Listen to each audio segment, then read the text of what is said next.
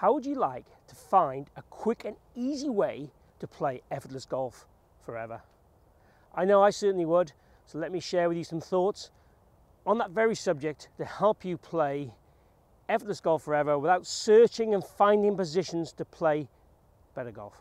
So lots of golfers will have multiple swing thoughts during the round, during the week, from every tip they see online or on internet. What I want to try and do is give you some things here today that are going to allow you to play your best golf, your best version of you, without too much work. Now when we think, and certainly I think of effortless golf, what I'd like to see people do is make what I would call a nice motion back and forth, where we transfer pressure, transfer weight, and we'd have a very simple looking golf swing that then becomes effortless. So for me, the first point I'm going to talk about is the shoulder action. We want to create this flow. We want to feel that these shoulders are working on a nice circle, back and forth.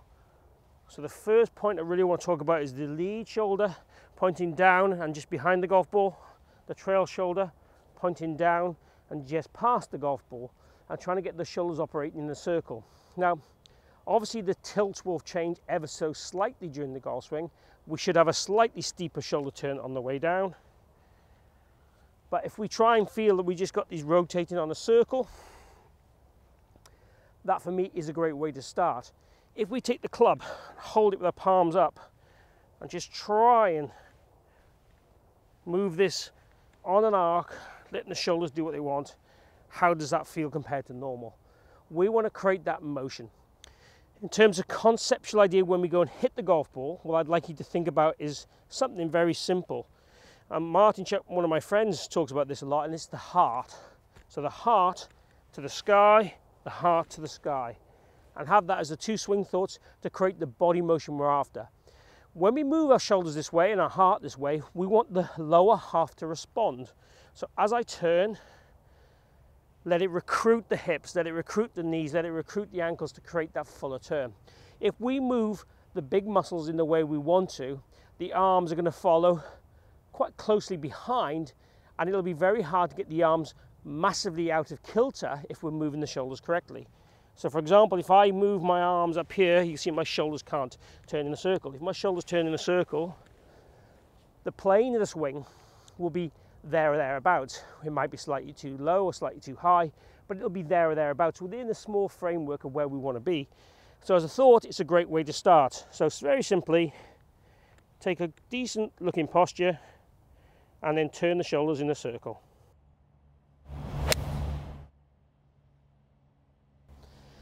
And I'm thinking there absolutely nothing about anything apart from turning my shoulders. And I was really happy with the outcome, the shot. I could go and play with that on the golf course today, tomorrow, and the next day. No other thoughts, no searching, and that ball flight, absolutely great. Let's get stuck into point number two. So in point number one, we talked a lot about the body and then the arms really finding their place because the body's moving really well. So what I want to talk about in point number two is a simple way of getting the arms to follow, be connected, be the right length, the right shape, to help us have then the perfect blend of both body and arms. If we take an alignment rod and we stick it under our trail armpit like so, if I make his backswing now and keep that connection,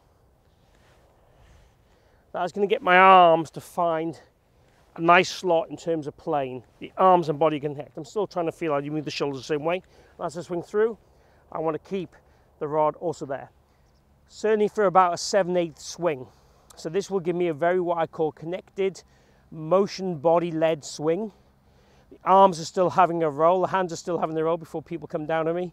We still want to use them, but what we want to try and do is get the effortless side of this being that we're just really going to move our arms and body very simply and try and land the club in the same spot every time, because we're pivoting and tilting the same way every time and we're getting the connection every time.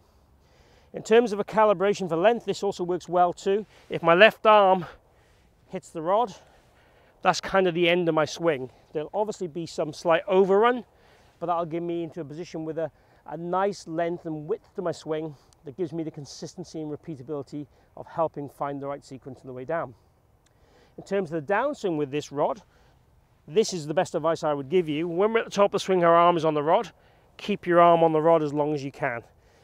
Doing that helps to shallow the club and get these arms in the right orientation.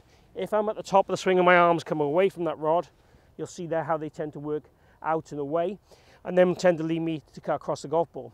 Now obviously if I'm moving my shoulders on a circle, that becomes really difficult to take the arms away from the rod.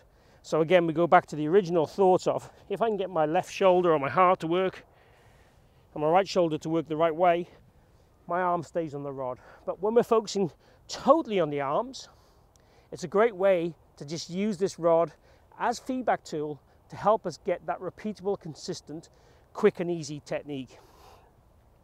So we could do practice swings like that, but I'd also want you to actually hit some shots. Feel like you don't lose the rod and keep your arm on the rod.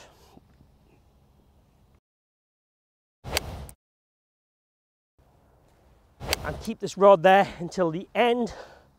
Pose the finish. Keep yourself in that balanced finish to give you the feel of using the arms and the body for the quick and easy, effortless swing. Let's show you how we do this now again without this on the golf course. So stepping out into the golf course, we want to try and tell our brain and body what we want to do. So what I would advise is you'd make a practice swing focused on the shoulders, feeling almost like your sleeve tucks into your armpit. Shoulder action, that's your practice swing. Then the real swing, again, just focus real hard on what the shoulders are doing, turning those shoulders on a nice circle. Hold your finish till the ball almost lands, and then reset and switch off. The switch off is to stop you overthinking, stop you searching. We really want to make it very simple thoughts in the course and a couple of practice drills, tips that allow us to calibrate, formulate our feels that we can take forever, so we can play that effortless golf forever.